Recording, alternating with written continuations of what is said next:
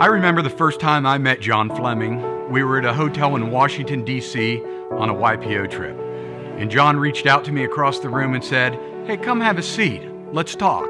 And I remember at that moment, John opened up his heart and we created a friendship that is very special and one that I will remember forever. John was one of the most compassionate men I'd ever met.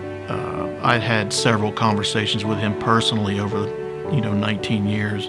And we would both talk about our families and our lives and both personally and professionally, and how blessed we were to be in the community we were in, to be selling beer for a living. What a great opportunity that is. But also, his compassion for his co-workers. He had an open door policy with his office, and that was, it didn't matter who you were, what level of the organization you were in. His door was always open to you, and he always listened contently. John was also one that you could lean on for business advice anytime. Many people in the community and throughout the country, when they were in a tough business situation, would reach out to John, and John always lended a hand and was more than willing to give any advice and would stop anything in his life to care about that person that was calling. He had a tremendous impact on the community, whether it was the Columbus Zoo, the Driven Foundation, JDRF, Greater Columbus Sports Commission. Anything he got involved with, he made it better, and not just with his wallet, but with his time as well.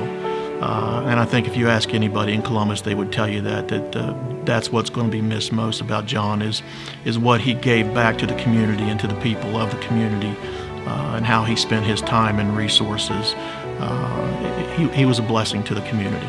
Well, I can't tell you the number of times, whether it was working in the afternoon or late at night on the weekends, and calling John saying, "John, I'm having a problem." And what I always knew is he would be there in no time and would help me out and smile and say, "Chad, call me anytime you need anything." Cheers to Bodie, John. I love you, man.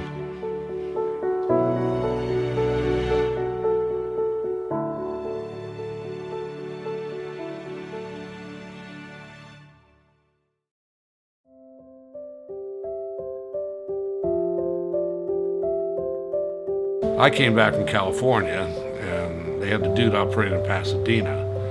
And Gregory said, "Well, let's try it." And I said, "Nah, it'll never work in Columbus. Columbus is too conservative. They won't go for it." And he goes, "Well, let's try it." And lo and behold, the first three were like, how can I put it, Spanky and Organic Productions.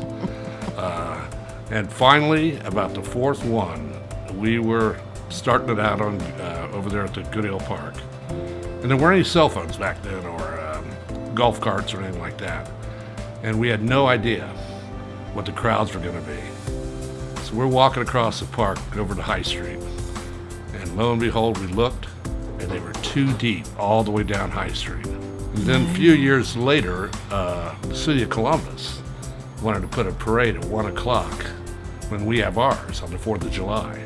And it was on Broad Street, and we outdrew them 5-1. And then they finally recognized, they went, "Hey, something's going on in the Short North. They have a parade, it's a good parade." And Greg and I worked on it, and we had a committee, Bill Keener, and a lot of guys, artists, to put the poster together.